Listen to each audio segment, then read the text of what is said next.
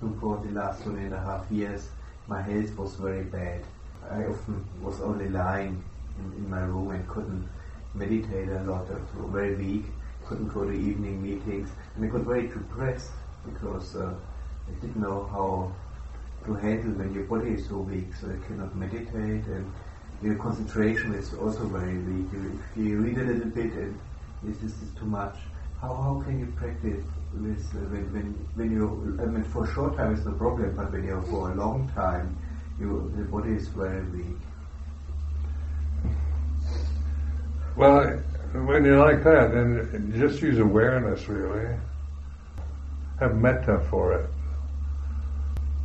And just investigate it. You know, you're still can be mindful, and then the unpleasant feelings, the pain, the discomfort, and even your emotional reactions to it of not wanting to meditate, you can't do it, things like this. Just use what's ever present to be aware of it in terms of it's like this, not to make it into, you know, a problem, but to just don't make problems around it. One year I had malaria, you know, and very badly, and I had asked the same question that you just asked to Luang Por Chah. I can't meditate anymore, I'm just too weak and sick. I mean, at Tham Sangpet, I was thinking I was really developing samadhi, and I was really going for it, tooth and nail, and face hand, getting it, and then suddenly you can't do anything. And then you've got all these views about malaria that you've heard, you know, about people dying, going crazy, and because I didn't know what to expect. So Ajahn Chah said, well, now your meditation is malaria. And keep that in mind. Just use whatever you're experiencing, you know, good or bad, with this attitude it's like this, so you're just kind of accepting it. And be patient with the discomforts, physical or mental, that you're going through. You learn a lot from that, you know. I learned more from that than I did from getting samadhi.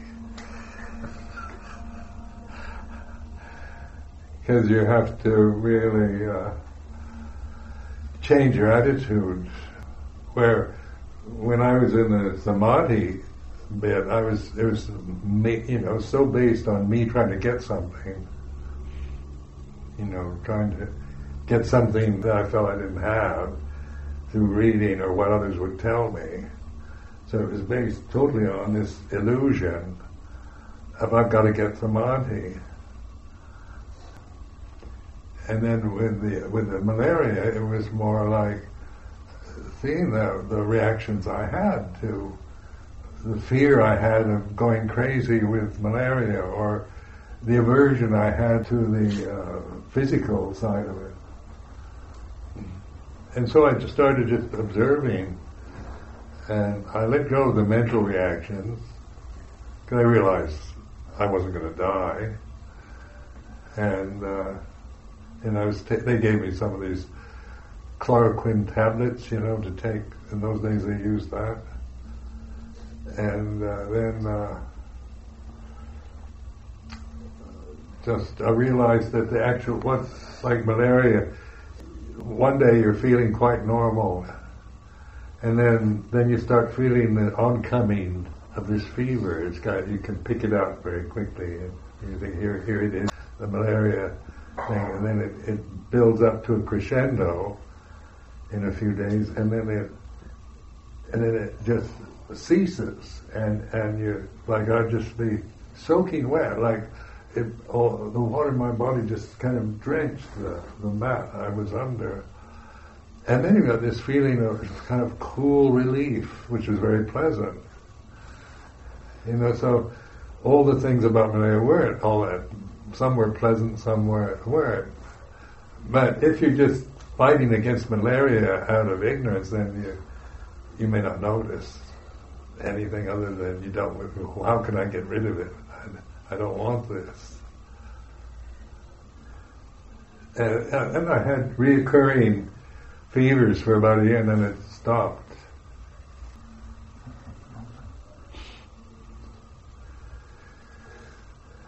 But I learned a lot from that. I learned how to deal with illness and physical pain and also fears of dying, of the unknown. And because in America, I never encountered malaria there, but you'd hear stories about GIs coming back from tropical countries, and for the rest of their lives they had these malaria attacks, and it sounded really awful. My whole life is going to be, I'm going to have this for the rest of my life. That kind of perception, not true. It wasn't an obstruction at all, and it just had to change from this personal striving that I was using a lot to get something that I wanted, to more or less accepting the conditions I was experiencing.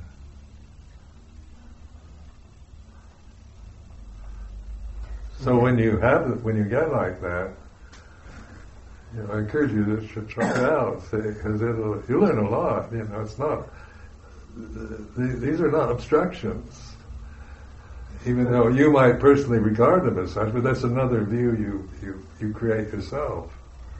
Often I have the problem because my feeling of samana getting weak, because I'm only lying there, not even can go in that part, evening chanting, cannot meditate, can only read a book, it's not samana-like, and then I feel depressed because, this is not like a samana is doing, so it's more this judging thing is coming, and so this works together. Yeah, well, you also, samana life doesn't mean you can always be good at everything.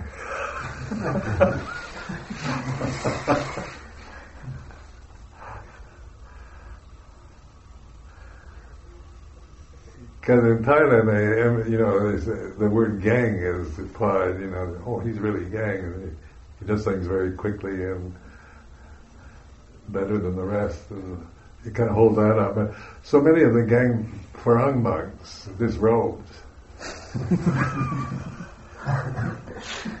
It doesn't last very long.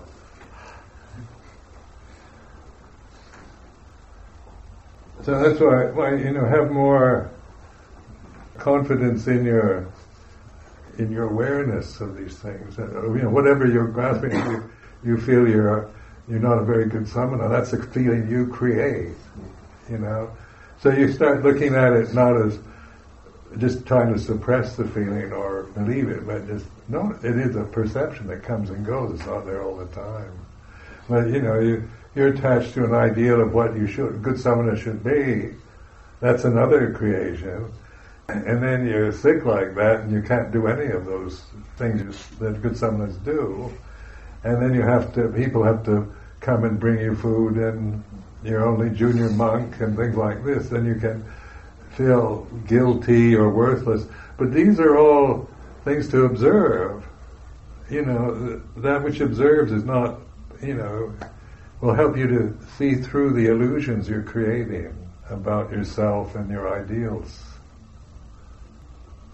Before, we were having some fevers at Pujam Gong this year, and we'd heard that there was this dengue fever. We'd heard it was coming up in the hospitals, and a couple of people got it, and it seemed like the symptoms corresponded to that particular pattern of fevers. And then a couple of other people got this other fever, that the symptoms weren't exactly the same, but they were pretty close. And it was really interesting watching the mind kind of like trying to like put it into a box but not being able to. Like almost, it was like, it would be almost better if it was dengue fever, because then you would know what it was. Even though it's a terrible thing that nobody wants, but all of a sudden you're like, but this unknown thing is worse. And who makes these names for these? Humans do. That's dengue fever, that's malaria. But the words don't really matter. And then we create a security out of believing in definitions and in words. Like observing yourself how sometimes things aren't real unless you have a word for them, or you can define them. So I notice this in myself. So much of life, it's moving. It's this continuous movement and changing this, and words tend to make something more than what it is. So word just goes by very quickly. This is dengue fever, or it's not dengue fever, and then you attach to that concept of dengue fever, where actually what you're experiencing is like this, whatever you want to call it. And you don't need a word because you're actually experiencing it. But so many diseases now have no names for them. Nobody knows quite what they are. They call them viruses or something because that's a generic term for what we don't know.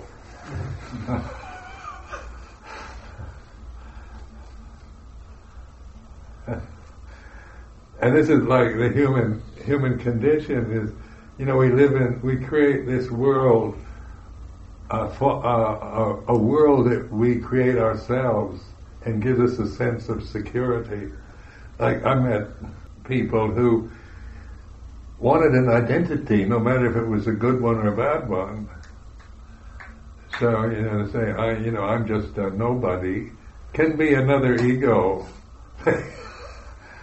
Or alcoholics will say, I'm an alcoholic, almost, when you first meet them, I'm an alcoholic, and that's an identity, something to define yourself with, alcoholism or whatever, nationality, class, sexual orientation. Everybody's pinpointing themselves as some kind of, heterosexual, homosexual, or bisexual, and then you're identified with race or class or ethnic group.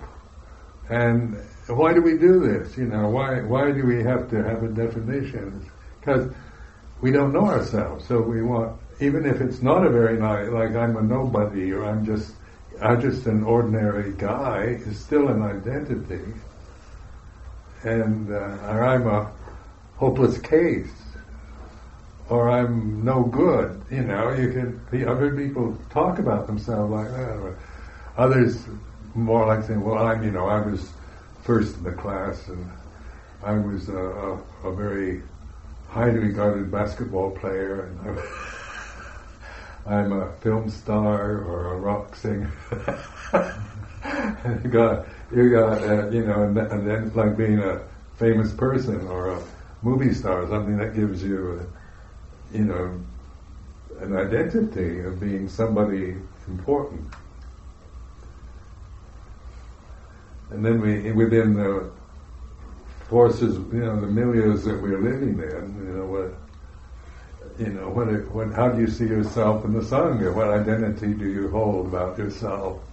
But, you're the one that creates these identities. They aren't absolute, fixed identities sent from above. They're what we create in our own minds.